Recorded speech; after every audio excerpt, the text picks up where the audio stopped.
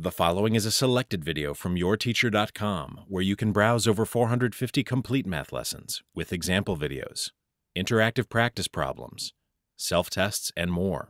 Try a complete lesson today at yourteacher.com.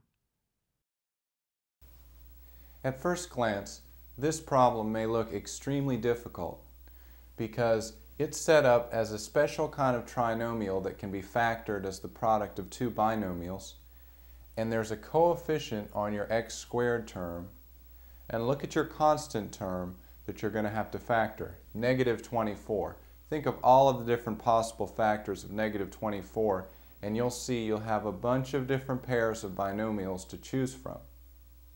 In the problems in this section, however, you can make your life a lot easier by understanding one simple idea.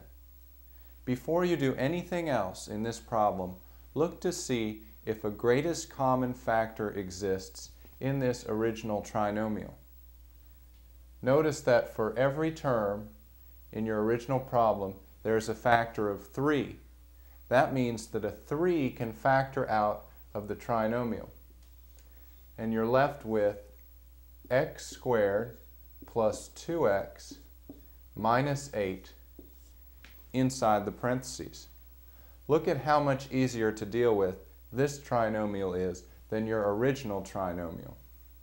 Our next step will be to factor what's in here, and all we have to do is split it up into two binomials looking for the factors of negative 8 that add to positive 2.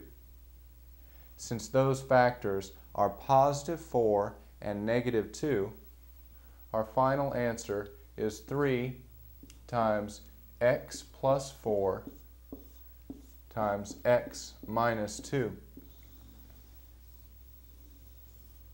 And you're done.